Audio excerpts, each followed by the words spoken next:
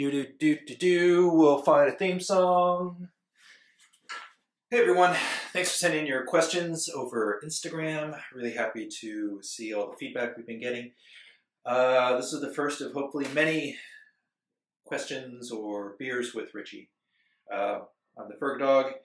You may have seen me in other videos talking about Ritchey product. So hopefully you have your favorite beer. I know that I do.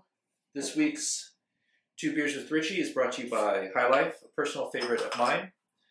I think everyone has a beer, a cheap beer that they like drinking. Mine's always been High Life. All right, so let's get to our first questions.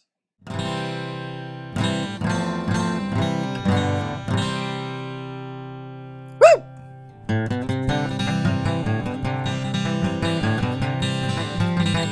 Oh yeah!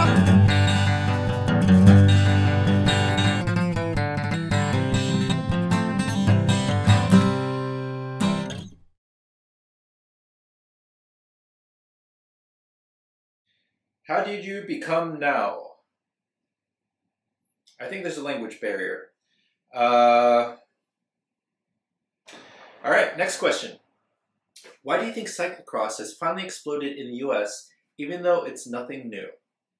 You're right, it is nothing new, but I wouldn't say it's finally exploded. Cyclocross has actually had a pretty rich history in the United States. In fact, fan favorite Thomas Frischknecht first came over to the United States to race for the Ritchey cyclocross team. So I would say that cyclocross has had waves. It's a really exciting fan favorite sport because it occurs on a tight course where you can see multiple parts of the race without having to travel very far. So it's very spectator friendly. The other thing that's great about cyclocross is it has its heroes, like Ritchey, Sven Nys, like Tim Johnson, and now currently we have Wout van Aert and Mathieu van der Poel. So I would say it goes in waves, just like all forms of cycling. Dogs or cats? Man, that's a great question. I've always been a cat man. You may have noticed in the photo, that's Tom's cat, Einstein. But I also love dogs. I think if I were to choose, I would be a cat person. I'm a cat person. All right, that's what we have. Okay. When will you make a triathlon bike?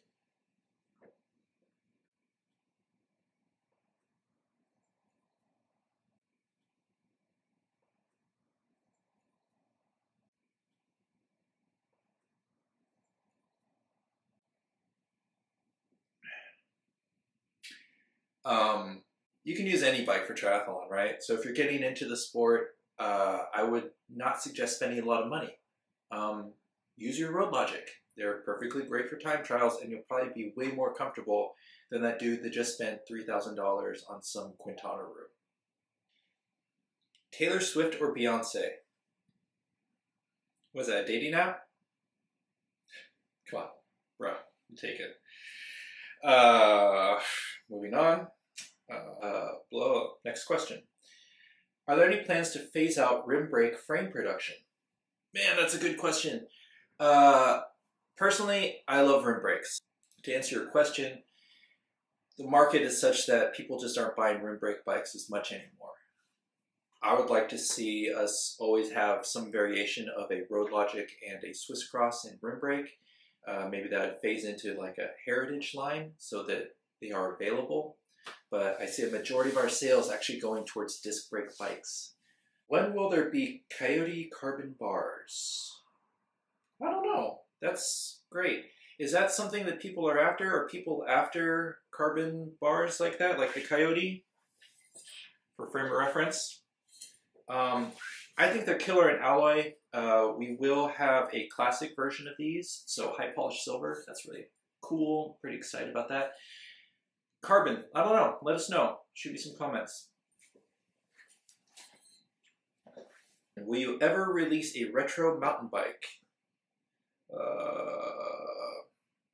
You mean like a 2.6? Or like a rim brake bike? Retro? Probably not, but we do like to reference various bikes within our heritage. So if that means one of our heritage paint schemes, if that means some sort of throwback or reference to some of the riders that helped set the stage for Ritchey to be where it is today, yeah, I would love to. But a traditional 2.6, I don't know. Probably not, unfortunately. I'm sorry. All right. Will we ever see an updated version of the P29er? Will you ever look at our website and find a bike called the Ultra? The Ultra is what cross-country riders think of as a trail bike, or what trail riders would think of as a cross-country bike. Meaning, it goes a little bit bigger than a traditional cross-country bike would, with maybe 100 mil of travel, but not so big to where you're jumping off 10-foot ledges. For California and for most types of single track riding in the US, Ultra is it. It's a very agile, very responsive bike without having too much of a slacked out head tube.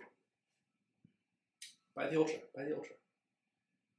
Ritchey E-Logic, is that possible? Buddy, everything's possible. It's whether or not you want it to be. I have a fillet project frame number 8P93, humble brag. Can you tell me any history behind this frame? Man, so a lot of those project frames were made specifically for the team. If it's a P series, most likely it was made for someone that was riding for Ritchey in the 90s. If it's fillet brazed, most likely what happened is that frame was tacked up in Japan at Toyo and then fillet brazed by Tom here in the States.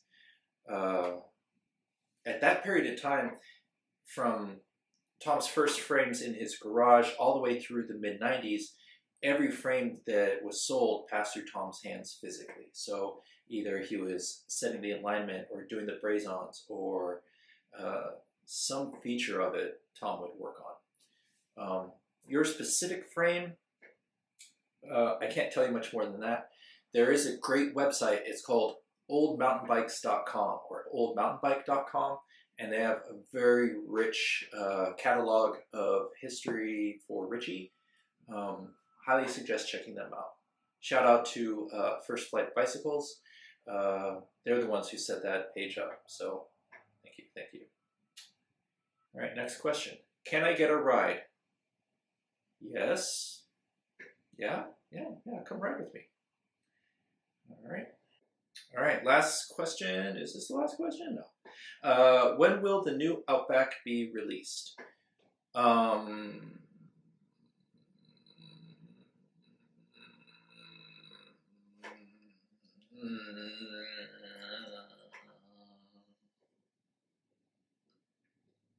right, let's see what else there is. Well, those are all the questions that we got for our first 2 beers with Ritchey. Hopefully you enjoyed it, and hopefully you got something cool out of it. If you have any more questions, please, please feel free to send them in. Always happy to answer them, and we'll look to be doing these with a little bit more frequency, so hopefully every 2 weeks. Until then, you know, follow us on Instagram, follow us on Facebook. We will be posting these on YouTube as well. And give our blog a follow. We have some pretty cool articles on there. And yeah, so thanks for tuning in. And I guess I'll catch you next time.